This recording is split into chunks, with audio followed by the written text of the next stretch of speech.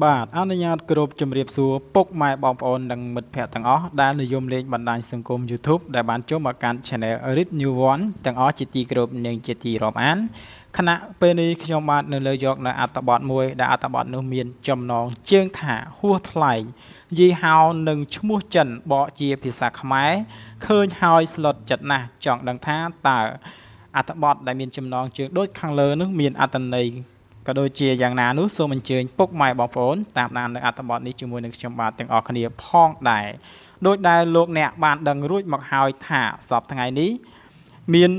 នយោជកនិងអ្នកវិនិយោគជាច្រើនដែលជាជនជាតិចិនបានសម្រុកនាំគ្នាមកបណ្ដាក់ទុននៅស្រុកខ្មែរយើងយ៉ាងក្រាស់ក្រែលជាពិសេសគឺនៅតំបន់កំពង់សោមតែម្ដងដោយជនជាតិចិនទាំងអស់នោះភាគច្រើនគឺបើកអាជីវកម្មជាតូបឬជាហាងអាហារលក់ម្ហូបចិននោះតែម្ដងយ៉ាងណាមិញនេះជាសិទ្ធិនៅក្នុងការធ្វើអាជីវកម្មរបស់ពួកគេក្នុងនាមជាប្រជាពលរដ្ឋម្ចាស់ប្រទេសគឺគ្មានបំណងរិះគន់ឬរើសអើងជាតិសាសន៍ឡើយឲ្យតែជនជាតិចិនទាំងនោះរកស៊ីនៅស្រុកខ្មែរដោយស្របច្បាប់និងអាចជួយបង្កើនសេដ្ឋកិច្ចជាតិយើងជាការពិតណាស់អ្វីដែលធ្វើឲ្យប្រជាពលរដ្ឋខ្មែរយើងហួសចិត្តទៅវិញនោះគឺផ្លាកយីហោ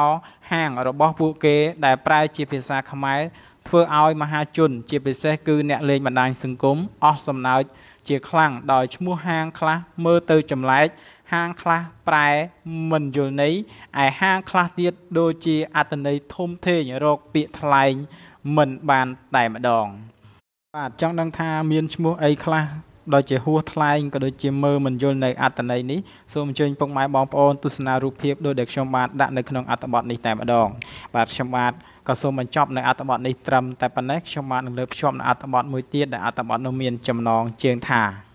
អាយ៉ាឥតខ្ចោះតែម្ដងស្នាដៃល្អបែបនេះកម្របានឃើញណាស់តោះកុំអូសរំលង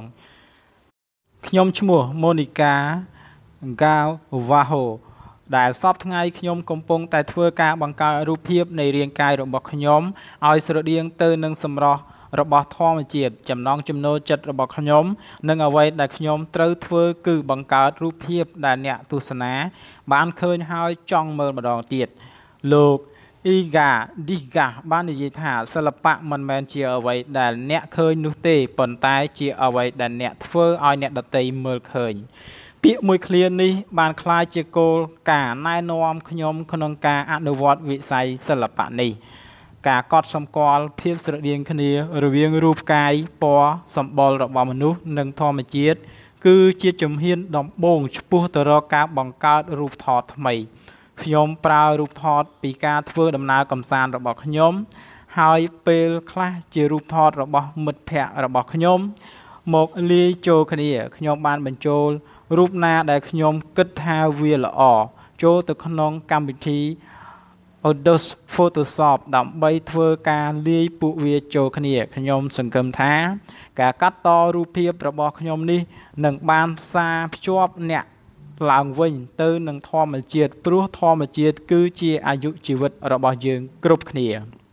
ខ្ញុំបាទក៏សូមបញ្ចប់នៅអត្ថបទនេះត្រឹមតែប៉ុណ្ណេះខ្ញុំបាទក៏សូមខន្តីអភ័យទោសរាល់កំហុសខុសឆ្គងដោយកើតមានដោយប្រការណាមួយ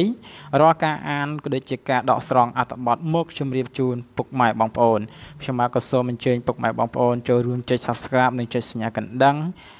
ដើម្បីទទួលបាននៅវីដេអូថ្មីៗនិងប្លែកៗបន្តទៀតផងដែរខណៈពេលនេះខ្ញុំបាទក៏សូមអរគុណនិងសូមជម្រាបលាជួបគ្នានៅវីដេអូក្រោយទៀតផងដែរ